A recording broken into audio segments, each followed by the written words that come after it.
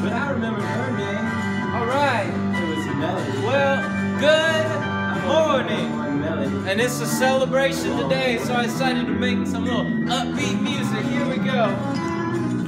And you might ask yourself, Mr. Miller, what are we celebrating? Well, the thing we're celebrating is the fact that we're going to simplify some radicals.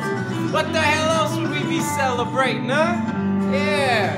And that's the radical right there. Now, because we are in a celebratory mood today, I'll show you my little sign up there. 1 second. You see that? There we go. Oh, there it goes. So we are celebrating from the Lone Moose Mercantile. Yes, sir. Yes, sir. All right. Yes, sir. There we go. We're celebrating. All right. It's time to simplify some radicals. I could make approximately 50 videos on simplifying radicals, I am sure. We will find out. This will be the first one. So, first of all, you want to know what the square root of 72 is? Well, you can put it in your calculator and ask your calculator, and your calculator will tell you that it is 8.48. Now, I put the little squiggly equal sign there because that's what it is approximately. But you have to round that, right? I had to round to make that. Actually, the numbers that went on off my calculator screen. And so that's why we have to simplify it, because we want to maintain the exactness of the answer. We want to maintain the beauty of it. You see, that's beautiful, that's exact, that's rounded. So by definition, it's not the same thing. I have introduced some error, and I do not want to do that. So, can I just pause just for a quick minute on this symbol, because we're going to be simplifying radicals, and you're going to be like, I don't even see a radical, because maybe where you grew up, people were calling this a square root sign. Well, it's also called a radical, and I'm going to tell you a little something about it. What's cool is this number up here is kind of a trick, because it's a timesy sort of thing. So what this number does is it tells you how many times you're going to multiply this number by in order to get to that number. That might not make a whole hell of a lot of sense, but let's look at this. What this means on the number line, I'll show you. 0, 1, 2. It means in two kind of timesy counts. Okay, we're not going to be adding, we're going to be timesing every single time. We're going to get to 72, and we're going to start at 1. And the square root sign says, well, what are we counting by?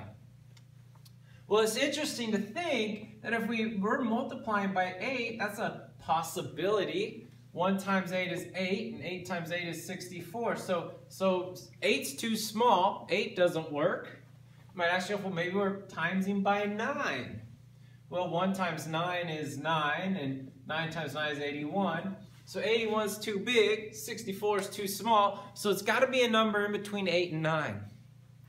And so if it's not going to simplify straight down to an integer, then we got to do this technique called simplify radicals. So let's get it. That's what I say. You heard me right. You heard me right. Let's go. So there's two techniques I see the students do the most often. The first technique is called the search for perfect squares. They look to see if any of the factors of this number are a perfect square. That's the first thing they do.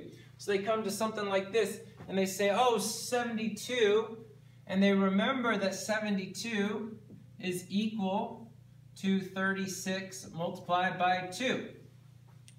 And so what's nice about this is that that's a perfect square. It's all a search for perfect squares, because if you can find a factor that's a perfect square, then look what you get to do. You get to evaluate that thing.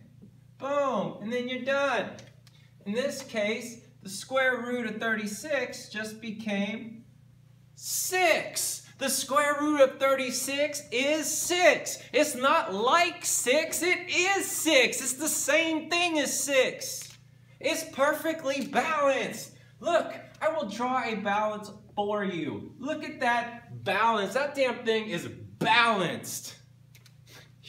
I know what you're saying. You're saying, that damn thing is balanced, Mr. Miller. And I say, hell yeah. Look, over here. is a square root of 36. That's the number 6. It's called balanced. They're the same thing. They're the same thing. But we like this one better because we understand 6 a little bit better than we understand. If you tell somebody, well, it's going to cost the square root of 36, they're going to do a little math and say, oh, you mean 6, right? You mean $6. So we like to drop it down to integers, so that's why we went here. Now, maybe you don't see that right away, right? Maybe you don't see that right away. And by the way, I guess you should maybe have just a list of your perfect squares. You know, you got 1, you got 4, 9, 16, 25, 36, 49, 49. That's 7 times 7, so 64, 81, you know, keep it going. These are the numbers you're kind of looking for when it's a second root.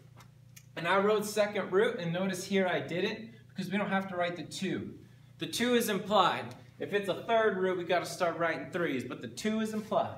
All right. A couple other things you need to know. Let's go. A lot of people like the factor tree. I love me a factor tree. I'll tell you that much. I do. And so the factor tree, you start factoring the number, and usually if it's even, you just drop a bunch of divide by 2s. So for instance here, I'm going to go 2 and 36. Now I'm going to assume that this is a perfect square, so I would just end here. But let's just that doesn't always happen. So let's just act like, oh, I don't know, that's not a perfect square. So let's go 36 is 12 and 3. Now the purpose of this factor tree, I keep the square root signs. A lot of people don't keep those square root signs, and I feel like those students tend to get more confused. Keep the square root. What we're saying is the square root of 72 is 2 times 36. And 36 is 12 times 3. And you keep going until you got prime numbers. Until you got prime numbers that ain't got no factors. And now what I got here is I got 4 times 3. That's a prime number. That's not a prime number. So I'm just going to keep on going. I got 2 times 2. So now with your factor tree, you don't have to, you can do whatever method you want, but I'm just right now just going to say, okay, now I'm just going to circle all the numbers on the bottom. Now, this is an important property with radicals, is that root 3 times root 3 is just 3. So really what I've got so far, I mean really if you want to think about it, is this. This is what I've said. I've said 72 is equal to root 2 times root 3 times root 3 times root 2 times root 2. Now a lot of times people put these little arcs, or they connect the ones that double up, because root 3 times root 3 is just 3. And if you don't believe me that the square root of root 3 is 3, then pretty soon you shall see. If not now, eventually. Because square root of 3 times the square root of 3 is the square root of 9. And what's the square root of 9, sports fans? What's the square root of 9?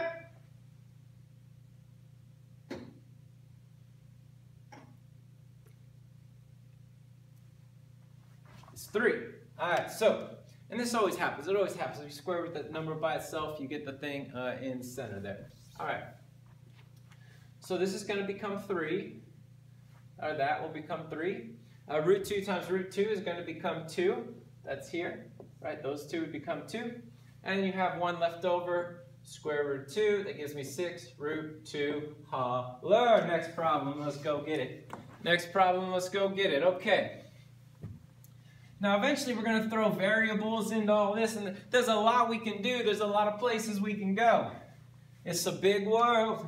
It's a big world out there, but right now we're going to stick to integers. Now I'm going to go the square root of 40. Now I'm going to need to simplify this because 6 times 6 is 36, and 7 times 7 is 49. So this is not going to have an integer answer. So the first thing I'm going to do is I'm going to do the method where I just look for perfect squares that are factors. My perfect squares are over here. I got a little bit of erase that time. So 40 I know is 4 times 10, and I know it's 20 times 2. So 4 times 10 would be the best thing to do because 4 is a perfect square. Anytime you can grab a perfect square, you should do that. All right, so now 4, this is the square root of 4. It ain't 4, it's the square root of 4. They're different things. And the balance that we're talking about here is that the square root of 4 is identical to the number 2. So I'm going to come here and I'm going to go 2 root 10. That is finished. Root 10 doesn't simplify. You'll probably start to get a sense for the ones that don't simplify. But if you think of the number 10, none of its factors are perfect squares. None of its factors are perfect squares, and so it would, of course, never simplify if we're doing a square root. It would never simplify because it requires you to have factors that are perfect squares. Now you could do the factor tree on 40 as well. Factor tree would work wonderful. It would do beautiful things, I promise that. So we could go 4 and 10, but I'm just going to start with my it's even, so I'm going to use the number 2 strategy. I got 20 there. I want 4 and say 5, and 4 is 2 and 2. Now I got all prime numbers at the bottom, so I'm going to circle them. All the low-hanging fruit. I'm going to remind myself that what I have so far established is the following. That root 40 is root 2 times root 2 times root 2 times root 5. That's the premise of all this. So we know root 2 times root 2 is just going to be 2. So that's why sometimes you go like that. And then when you connect them, you just kind of write the number 2 there. And I got root 2 times root 5. Well, root 2 times root 5 is root 10, which I knew. And but out. How do you like me now? How do you like me now? All right. Hey, that's nice stuff, right? That's good stuff, right? One more. One more. Hell, why not? Why not? Cool. It's a little soccer for you right there, or football, depending my audience. I don't know. Is this going to make it more confusing if I go like this? No? Is that going to make it more confusing? Let's do it. Let's do it. The answer is no. It doesn't. It doesn't change anything. So now what I'm going to do is I'm going to simplify 5 times the square root of 300. Well, that really still puts the square root of 300 as the thing I need to simplify. So let's go. Got the square root of 300. I'm going to first use the search for a perfect square technique. Anything in the hundreds, 10 times 10 is 100, so you should be knocking out that 10. That 100, that perfect square 100, you should be knocking that thing out. So I'm going to go 100 times 3. Square root of 100 is 10. All right, so this is what that's going to simplify to. But I still have this 5 out there, right? I still have this 5. So this just gives me 5 times, 10 times, right? The 10 is separate from the root 3. It's all multiplication. Then it's not like one term. And so I could just take the 10 and multiply it by 5 and get 50 root 3. Ta-da! Done. Let's go over here. We got 300, right? 300. Let's make ourselves a tree. I'm going to take my divide by 2 strategy if I see an even number. And then from here, I'm just going to be, I guess I could keep dividing by 2. That's still an even number. I thought 50 and 3 when I first looked at it, but I'll take 2 and 75. Then I'm going to take 25 and 3. And I'm going to take 5 and 5. Now I got all prime numbers. I'm still going to circle all my low-hanging fruit. I'm going to remind myself that so far what I have determined is the square root of 300 is exactly the same as root 2 times root 2 times root 5 times root 5 times root 3. Because that's 4. That's 25. 4 times 25 is 100 times 3 is 300. Okay? Now I know root 5 times root 5 is just 5. I know root 2 times root 2 is just going to be 2. And root 3 is all by its lonesome. So all Bacillons from there. So this gives me 10 root 3, which I knew already. And you still need to multiply that by 5, giving you 50 root 3. Okay, well, I don't know. I sometimes it's so hard when there's nobody in the room. I often have no idea what to do because I can't field any questions, and I don't know what you already know. So I go with what I think, and I hope this is okay. All right. I encourage you to continue this study. Let me know if you have any questions, and I'll see you around, okay?